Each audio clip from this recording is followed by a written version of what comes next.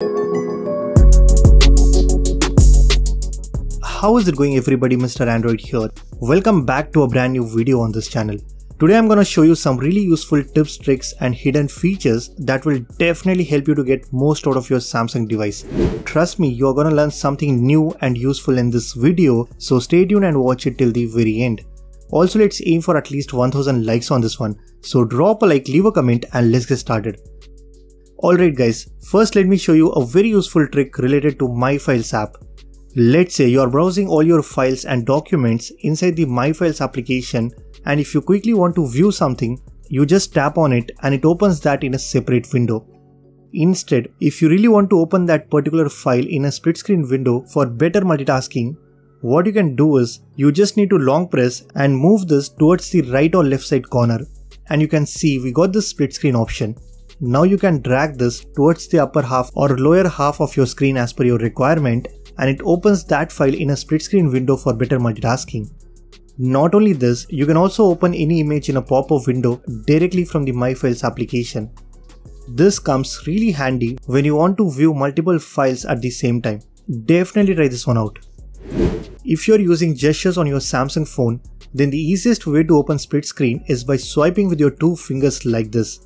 You can activate this feature by going into the Labs option that is available inside the advanced features.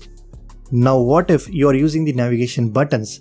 Then let me show you another easy way which will save a lot of your time. All you need to do is you just need to long press on the recent button and it directly opens the split screen window.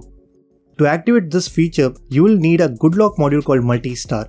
So just open the Good Lock app on your phone and install the Multi-Star module. Once done, simply open and enable this option that says Quick Launch of the Multi window. You can either assign this shortcut to open split screen or you can open pop-up window. Let's say if I select open in pop-up view, now if I long press on the recent button, it opens that app in a pop-up window.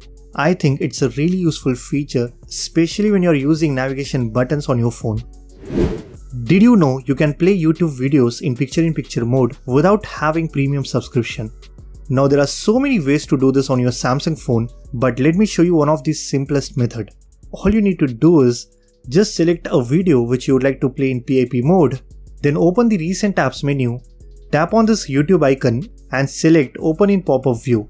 Now you can easily watch any video in PIP mode. You can adjust the size or change its position, and the best part is you don't have to install any third-party app on your phone. Next, if you're really annoyed by the ads that you get on your phone while opening any apps or visiting websites in Google Chrome, you get these kind of pop-up ads that we don't want to see, and it does consumes a bit of your mobile data as well.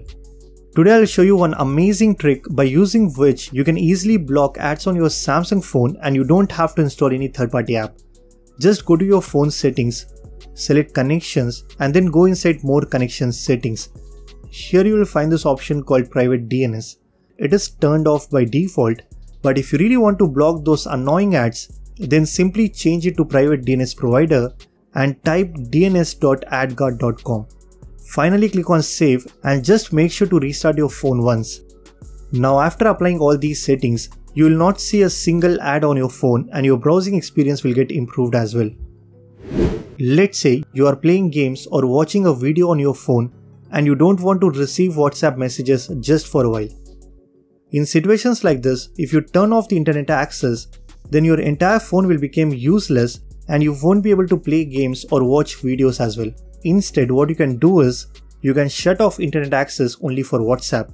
To do this, just go to your phone settings and search for background usage. Here you will find something called as background usage limit. Just go inside and add WhatsApp to the deep sleeping apps. Once that is done, WhatsApp will stop looking for any incoming messages, and this way you can shut off internet access to WhatsApp for a while. Once you are done watching a movie or playing games, you can go back to deep sleeping apps and then remove WhatsApp. Did you know you can add 6 of your favorite applications in the lock screen instead of just 2? To do this on your phone, you will need a Good Lock module called Lockstar. So just go inside Good Lock and install this module called Lockstar. Once done, simply open and turn on the lock screen toggle. Now go inside lock screen, tap on this below icon, and from here you need to select 6 apps layout. If you want, you can also change the alignment as per your requirement. Now just click on the plus button and add 6 of your most used applications that you want to access from the lock screen. Finally click on save. That's it. Now when you lock your phone, it lets you access 6 of your favorite applications directly from the lock screen itself. So that's pretty much it for this video. These are some amazing tips, tricks and hidden features that will definitely help you to get most out of your Samsung phone. If you guys like this video, then be sure to hit that like button, subscribe to this channel if you haven't already. I am Mr. Android and I'll see you guys in the next one.